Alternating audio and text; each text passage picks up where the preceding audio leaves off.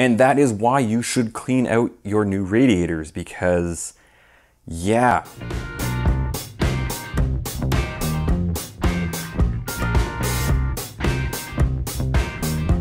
What's up everyone, Erik here and welcome to Hardware for Gamers.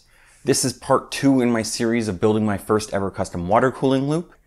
Now in this video, I'll be showing you how I cleaned and prepared all the parts as well as tested for leaks. Now I should have already posted part 1 where I went over all the parts that I picked. If you are interested in that, you can click on that little pop-up bubble thing at the top. I'm still going to be releasing a part 3. That'll be the final part, and that's going to be the review, where I'll be doing the temperature and noise testing along with all the other cooler review stuff I typically do. Now, as always, if you do have any questions, just leave them in the comments. I do try to answer all questions. Back in part 1, I did say that I tried to keep costs down as much as possible without going dirt cheap. And so far, I've spent around 275 Canadian dollars or 220 American, but I still need to add fans and add coolant. However, to properly clean the components, there are still a few things we'll need. I'll have a full list of everything I used in the description, but I'll also quickly list everything off. You'll need distilled water, vinegar, preferably distilled vinegar, but I'm going to be using cleaning vinegar because I couldn't get any distilled vinegar at a reasonable price with where I am at. You'll need a clean glass measuring cup, a microwave, a clean bucket, a towel or some rags, a clean set of funnels, at least 2 G-quarter stop plugs, some spare soft tubing, plus suitable fittings for that soft tubing, access to a power supply, and a way to jump that power supply. And of course, you'll need your water cooling components. Now, as far as I can tell, we'll need around 300 milliliters of vinegar mixture per 120 millimeters of radiator. My radiator is 240 millimeters, so I'll be making around 600 milliliters of mixture. Now, the vinegar mixture should be around 2.5 to 3% acidic acid. So if you're using distilled vinegar, which is 15%, you should be able to put in a little less vinegar and put in a little bit more water than what I'm doing here. To make this mixture is simple, we'll need the distilled water, vinegar, glass measuring cup, and a microwave. Now, because I'm using cleaning vinegar, I'm going to start off by measuring out 450 milliliters of distilled water into the glass measuring cup. I'm then going to put that measuring cup into the microwave for 2 minutes. When the microwave is done, remove the measuring cup. Now the water should be hot but not boiling. I'll now add 150 milliliters of the cleaning vinegar into the glass measuring cup. Now I want to make this very clear, this mixture is just for the radiator. Do not use this vinegar mixture on any of the other components because it is possible for this vinegar mixture to damage the O-rings and the acrylic of other components. I have warned you. Now before you start pouring the mixture into the radiator, you should lay down your towels or your rags over your workspace so you don't make a giant mess. I rolled up one of my rags to prop up the fill side of the radiator. So when filling the radiator, gravity can help me out a little bit here, and slowly pour the vinegar mixture into the funnel. Once the radiator is filled, I'll screw in both stop plugs, then pick up the radiator and give it a good shake for 60 seconds or so. Once I'm done shaking the radiator, I'm going to let it sit for around 10 or so minutes. Okay, it's been about 10 minutes now, so I'm going to pick up the radiator and give it another shake for 60 or so seconds, and then I'll empty the radiator into my bucket. As you can see, there are a lot of little bits of stuff coming out of the radiator. This stuff is a bunch of things. It can be anything from soldering flecks to dust to flecks of metal. Now, I'm not sure how well the camera's picking this up, but the mixture now has a bit of a blue tinge to it. This is most likely from the coolant they used in the factory to pressure test the radiator. They just didn't clean it out all that well after. Now I'm just going to keep repeating this process until I don't have any mixture left. There should be enough for around 4 to 5 rinses of the radiator. The only difference I'm going to probably do here is on the second to last rinse, I'm actually going to let the radiator sit for like 60 or so minutes, just to let the vinegar mixture really kind of get in there and try to clean everything that it possibly can do. And there's a pretty good chance that during that time I'm going to like flip the radiator. I'll probably have some B-roll of this as I'm doing it. Just kind of flip the radiator every 10 minutes just so that gravity can have, just so that like I'm getting all the little nooks and crannies of everything.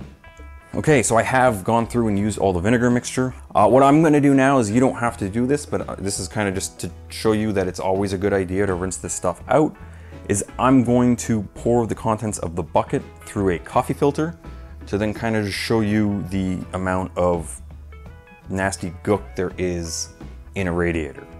And that is why you should clean out your new radiators, because yeah, that's some pretty nasty crap. So once you're done with the mixture, it's really important to properly rinse out the radiator with distilled water, because there are still trace amounts of the vinegar mixture in the radiator, which if it's not properly rinsed out, the acid of the vinegar can actually damage the loop and or the radiator itself. But before we can clean out the radiator, we're gonna need to rinse out the measuring cup, the funnel or funnels, the stop plugs, the bucket, i.e. everything we just used. I just rinse them off with tap water and then dry them with a clean rag. Again, try not to overfill the radiator. Again, give the radiator a good shake for 60 or so seconds. I'm gonna let it sit for 2 minutes or so. So 2 minutes is now up. I'm going to give it another quick shake, only for a few seconds here, and then I'm gonna pour the water into the bucket. I'm gonna do this one more time before moving on to the next step. Now the next step is to actually run water through the radiator. I'm just going to use gravity to do this, but there are some other ways to do this that use less water, but they will involve getting some additional things that I don't have, and that's why I'm just going to kind of do the gravity fed one. So I'm going to attach 2 soft tube fittings to the radiator, then I'm going to fit sections of soft tubing to each of those fittings. I'll put one of the tubes into the bucket, and then I'll stick the small funnel into the other tube. I'll fill the measuring cup with distilled water, so this is going to take a fair bit of water here. I'll pick up the tube with the funnel in it, making sure to lift it above the top of the radiator. Then I'll slowly pour in the distilled water, and thanks to gravity, it comes out the other side and down into the bucket. I'm now going to lift the radiator up, doing my best to keep the tubes over the bucket and let gravity drain the radiator. Now that the radiator is mostly empty, I'm going to remove the fittings and tubes. I'm just going to give it one last tip over to try to get out as much water as I can. Now I'll place the radiator thread side down against the bucket just to let all the water drip down. And that's how you clean a radiator. It does take some time, but it is pretty simple. Now in the case of the pump and any blocks, the cleaning process is much simpler, because we're really just trying to make sure that there's no dust in them, so we don't need to be as thorough. I'm going to clean out the CPU block next. I start by just adding 100 milliliters of distilled water into the measuring cup. This time I'm going to put the funnel into the import of the block. Again, securely holding the funnel with one hand and slowly pouring the distilled water into the funnel. Try not to overfill the block. The block really doesn't hold much water. It only holds like 10 or 15 mils. So it really does not take very much here. Once the block is filled, screw in the stop plugs, pick up the block and just give it a quick shake, unscrew the 2 stop plugs, and pour the water into the bucket.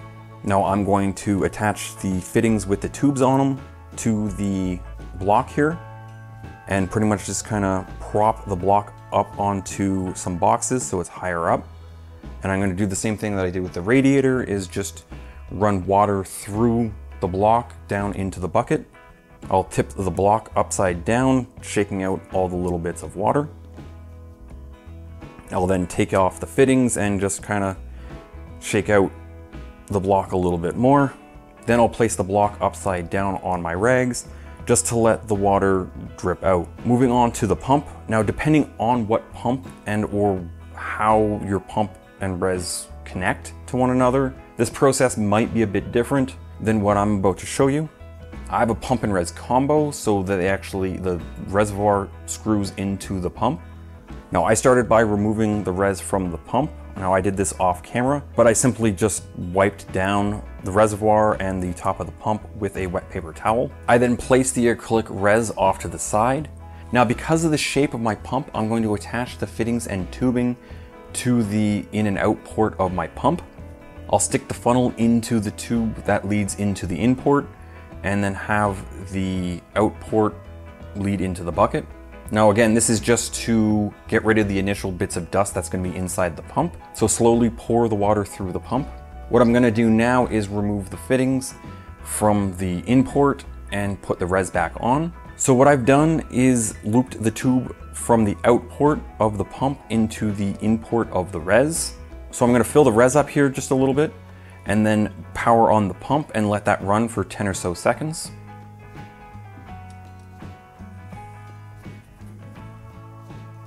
Now that water looks quite cloudy, which is to be expected. So I'm going to empty that out. Now I'm going to pour in more water into the top of the res. I'm going to power on the pump this time for, I don't know, 30 seconds-ish. Then we'll see how cloudy the water looks. Okay, that water looks much clearer.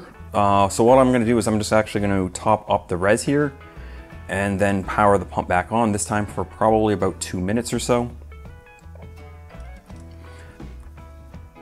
So this looks pretty good. So I'm just gonna empty this water out and then fill up the res one last time and again run it for like 2 minutes or so. This looks pretty good. The water looks pretty clear. Now what I'm gonna do is assemble the whole loop to check for leaks. Now I'm gonna do this not attached to a system because I've never used these fittings or tubings or components or anything before, and I don't want to risk my hardware. So I'm just gonna kind of just assemble the loop in how you should be kind of assembling the loop, but it won't be attached to anything. The whole loop is set up and filled. This time I'm actually gonna run it for like an hour to make sure that nothing is leaking here. Now the thing is I'm going to be running this for an hour, so I'm actually going to now have to break out my power supply with the power supply jumper, because I don't really want to be sitting here for an hour letting this thing check itself out. What's up everyone? It's been a couple of days and everything went well, maybe a little too well. It's just a little weird. Things don't typically go so smoothly for me. I'm half expecting the ball to drop or the other ball to drop, however that phrase goes. Well, I guess it is time. I'm gonna have to figure out how exactly I want to set the loop up on the test bench. I'm not exactly sure how that's gonna go, so that should be super duper fun. I should be able to get at least some B-roll of it for you guys so you understand what it should end up looking like. But that is it for this video. So if you liked the video, please give it a thumbs up. And if you want to see how a custom water cooling loop cools a CPU, then hit that subscribe button and the bell icon, so that you'll get notified when I drop the next video. You can maybe check out these videos in the meantime. They should be pretty good. Also, please follow me on Twitter at HFG_YT. I also have a Discord server. It is completely free. The link is in the description below. And as always, thank you for watching and see you next time.